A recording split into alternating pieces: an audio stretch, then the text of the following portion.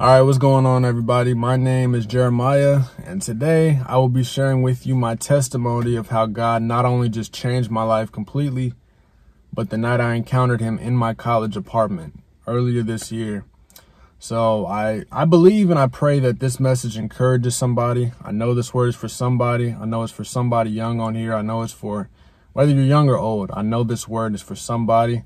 I'm praying that you receive it, and that you can just see the loving hand of God through this video. And also, if you know somebody who this could resonate with by the end of the video, please share it to them. Please leave a like so other people can see it. Please leave a comment. Let me know if you resonate with it. But yeah, long story short, my name is Jeremiah Jones. I'm 20 years old. And just growing up, I grew up in a Christian home. My dad, he was a pastor. He had his own church from 2003, right before I was born, all the way to 2007. And Christianity is nothing new to me. I always knew that there was an almighty power that my dad would just walk with. He had his faith with. He just always talked to, and I just see him lead by example. But as a kid, you can't put it to words. As a kid, you just see it, but you just know something about it. You know something about a God. Elementary, middle school, high school, you could say I stayed out of trouble, was a pretty good kid. All I did was pretty much play sports and basketball in high school. So yeah, moving out to college, I'm out of the Christian home. I'm on my own for the first time.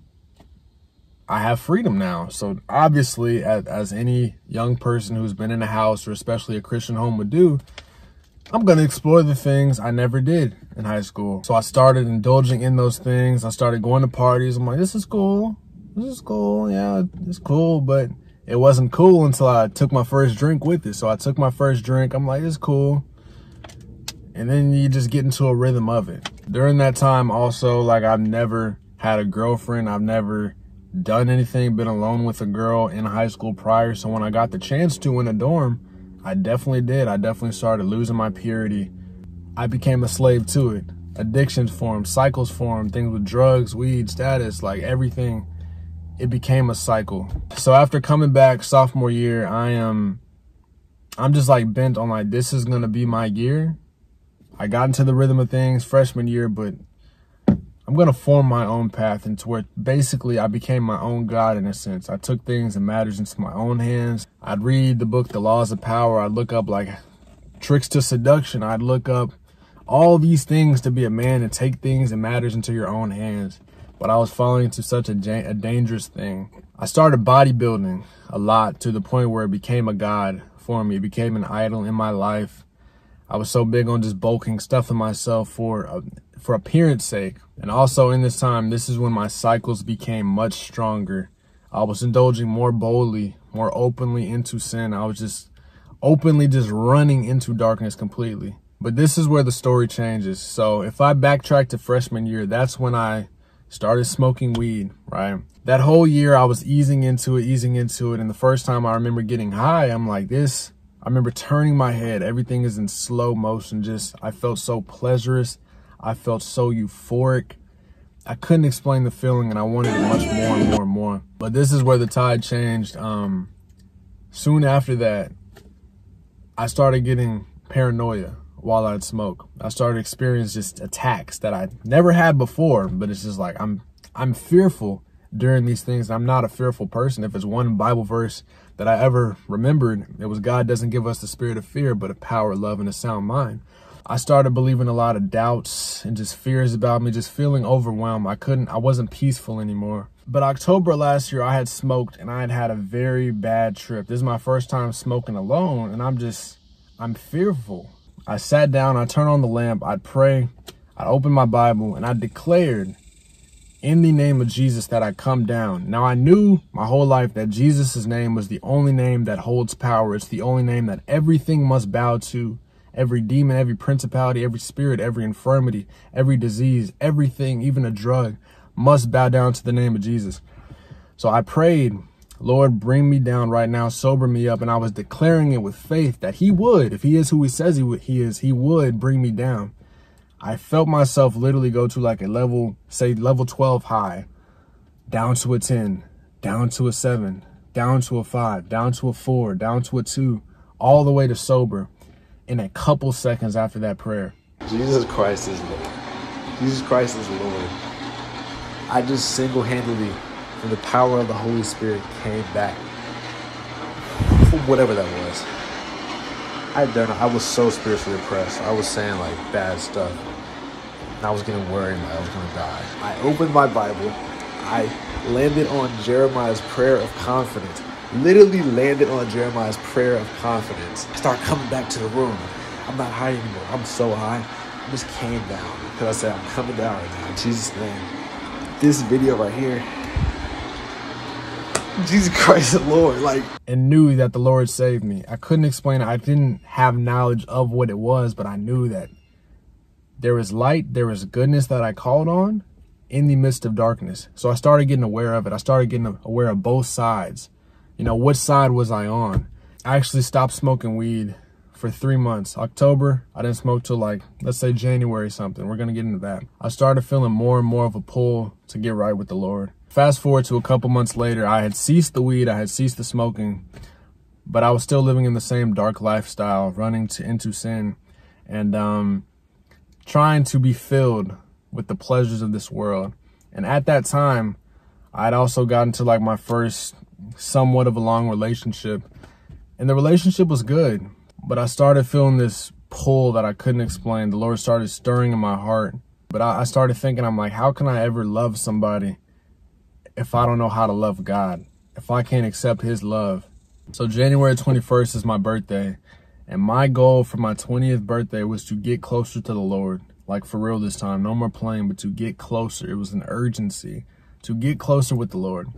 But right before that, I wanted to, finish off my time in the world per se. So one day, somebody came up to me and was like, yo, I got a little roach if you want to finish it off. A little roach is a blunt, basically, almost down to its last 4 or 5 puffs. And I agreed to smoke it. I was like, surely I can't get paranoid off this amount. Surely I'm not going to trip off this amount.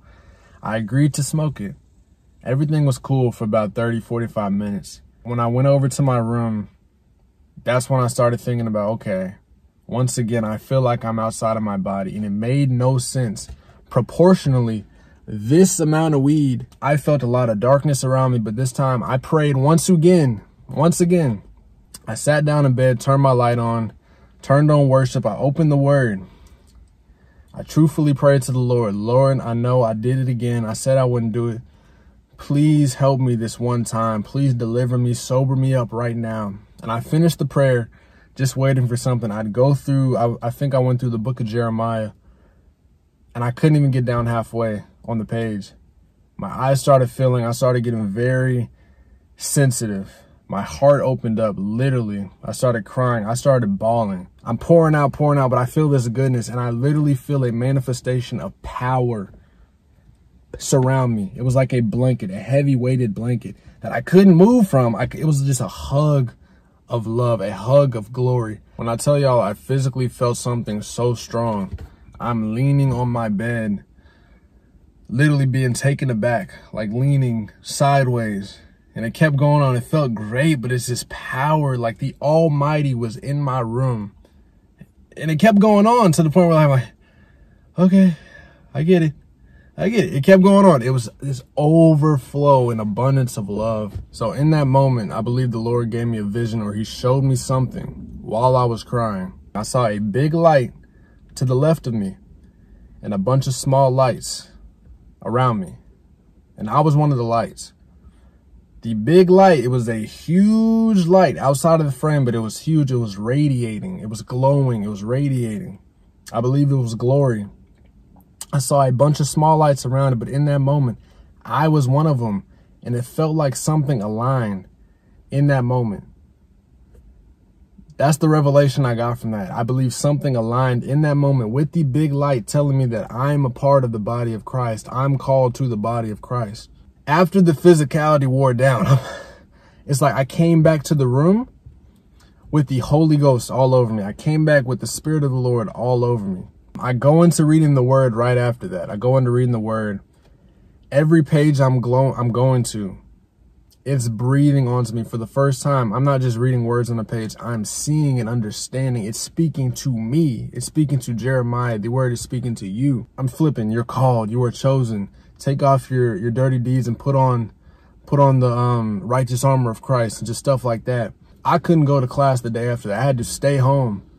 Just because I wake up, I'm trying to relive it. Just how good it felt. And not just how good it felt. That was the presence alone.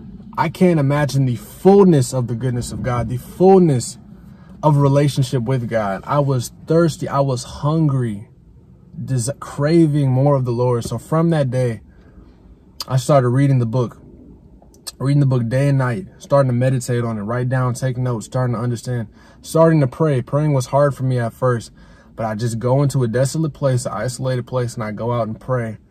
I talked to him best I could. I try to follow the model that was in the book of Matthew of how to pray. But God saw my heart. Though I wasn't perfect at first, though I didn't understand the word at first, I put my foot forward and moved so I can start that relationship. And here's where the game changer happened. It started when I started fasting. As soon as you start to fast, you are breaking down your flesh and your spirit man comes up. Your spirit comes up. The Bible says when you fast. It doesn't suggest, it says when you fast. We need to be fasting. And that's how I got deep very quickly with the Lord. I would start fasting. And after that, the Lord literally took me in. And as I kept on abiding, kept on learning more and more and more about the Lord, kept on fasting, dying to myself every day, I started to understand more. I got more knowledge, wisdom, understanding, and revelation on what it means to walk like Christ, what it means to die to myself. Go to him alone. And when I truly did that, when I gave him the chance to fill me, when I gave him the chance to be my fulfillment, he literally filled me. I started bearing fruit. I started getting this joy, this peace, this self-control, this kindness, just this peace. When you put him first in your life, truly, it will change you. People will see the fruit. They're like, something changed about you. I couldn't stop telling my testimony, but people, even when I didn't open my mouth, people would see it. I'd have teachers be like, you're glowing today. I'm not glowing. It's not skincare. It's the Holy Ghost, right? The best way to testify God to somebody is to show your light, to show it. Seriously, to show it. When you get the chance, and when you pray about it, when you encounter that person, you tell them what the Lord did for you. I'm walking with the Lord fully. I'm going to be using this platform to tell everybody what the Lord does. I'm going to be teaching messages. I'm going to be out here. So subscribe to this channel, Jeremiah Jones. The Lord told me to tell y'all he is coming back soon. He told me, tell my people he is coming back soon. He told me, tell my people I'm coming back soon. So that's what I got for you. He's coming back soon. So I want to put this in your head.